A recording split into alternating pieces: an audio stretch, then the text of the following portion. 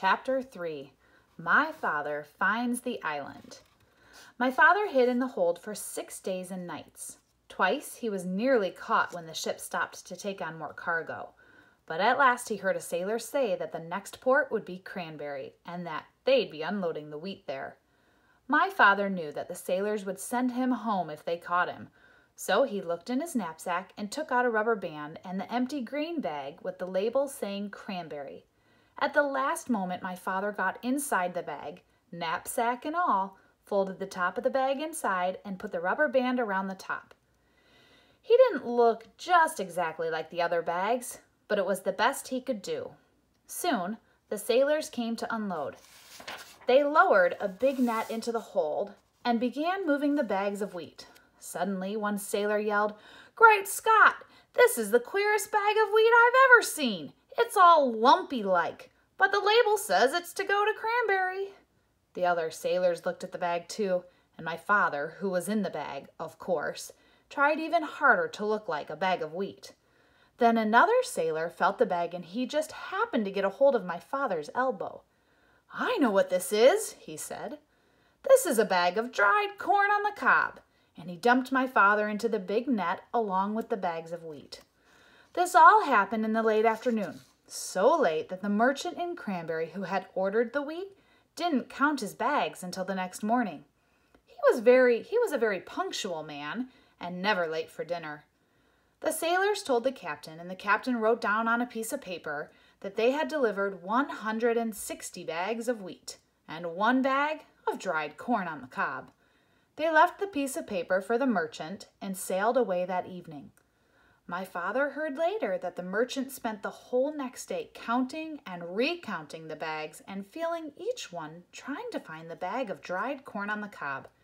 He never found it because as soon as it was dark, my father climbed out of the bag, folded it up, and put it in his knapsack.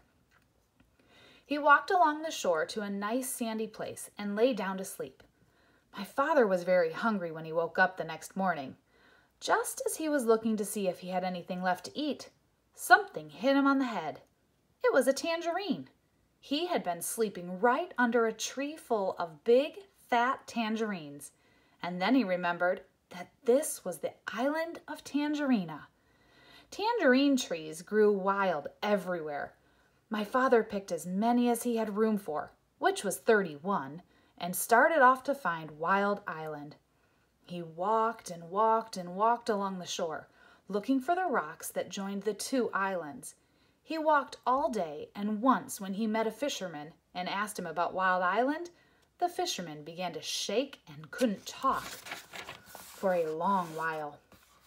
It scared him that much just thinking about it. Finally, he said, "Many people have tried to explore Wild Island, but not one has come back alive. We think they were eaten by the wild animals." This didn't bother my father. He kept walking and slept on the beach again that night. It was beautifully clear the next day, and way down the shore my father could see a long line of rocks leading out into the ocean, and way, way out at the end he could see just a tiny patch of green. He quickly ate 7 tangerines and started down the beach.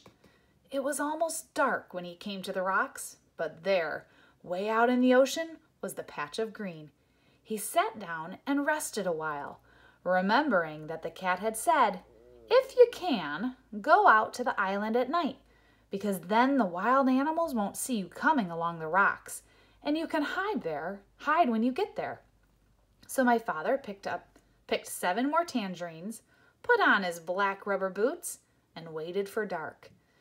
It was a very black night, and my father could hardly see the rocks ahead of him.